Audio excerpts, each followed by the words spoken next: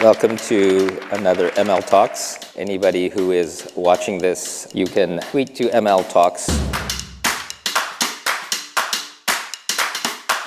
We will be making this a dialogue. First, I'll be asking questions of our guest, but we also expect questions from you in the audience as well.